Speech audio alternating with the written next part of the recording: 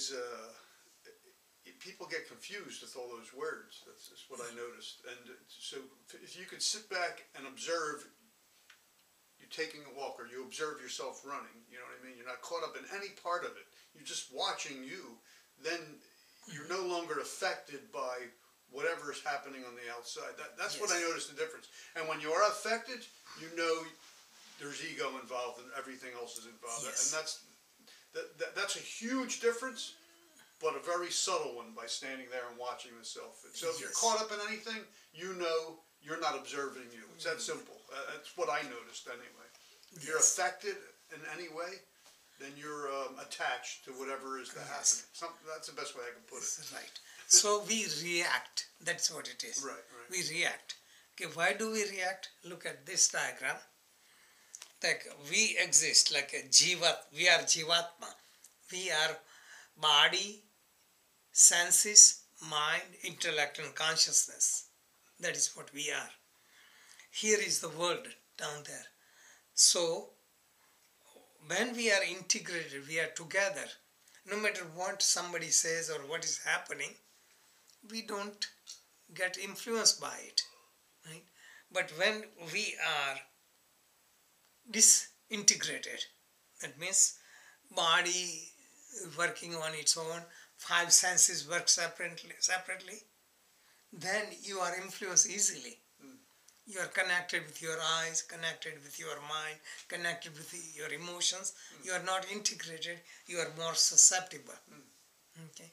So it doesn't matter, no matter where you are, if you remain integrated, you have the power. Integrated Jivatma tries to go toward Atman, Paramatman, Supreme Consciousness. That means gives you so much power that the world won't touch you. If you're not integrated, then you have greater chance to be influenced by outside. Okay? So ego is awareness that I am separate from the world. Yeah. And that is what causes all the problem. Okay? Like all the evils come from ego. Like jealousy comes, like you have more than I am. You know? Somebody would steal something from me because I knew if you create separation, it just fear comes. You know, all these things come because there are two. In a deep slumber state, Sushupti state, when you are asleep, you are not even dreaming. During that state, you are not aware. You don't know who you are, where you are. It is kind of unconscious samadhi state. That time it doesn't matter. Some scary things come, or anything happens. We're not aware. Because we are not connected. We are connected because of ego, all the senses, mind, everything get involved. So ego is the focal point that causes all the problem. Again on ego, I think in this book I have written quite a lot and so many people like it. People misunderstand ego. How? They go to psychiatrists and psychologists. They say, build your ego. And you go to spiritual person, spiritual master, give up ego. There is no conflict. When psychologist or psychiatrist says, build your ego, they are talking about build your self-confidence. That is what they are talking about.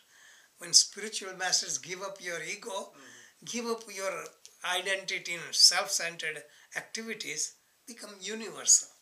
So really, starting point is to build the ego. There is tamasic ego, rasic ego, and sattvic ego.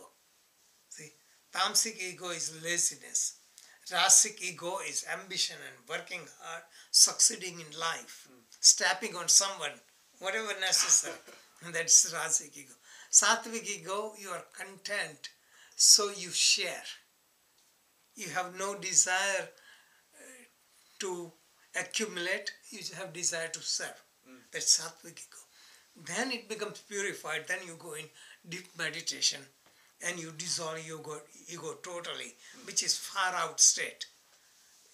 it's called gunatit state where there is no guna. That could be like people who are totally liberated would be somebody like a moron, externally, because they don't feel pleasure, pain, they don't feel this is mine, this is yours. You lose that identity. Just so highly advanced state we cannot even think about, because somebody who is moron, this is yours, they didn't care, take whatever you like. And saintly person becomes like that because they don't see mine and yours. So that is far out state. But we have to build the ego first before giving up ego. You have to earn million before you give charity of $500,000.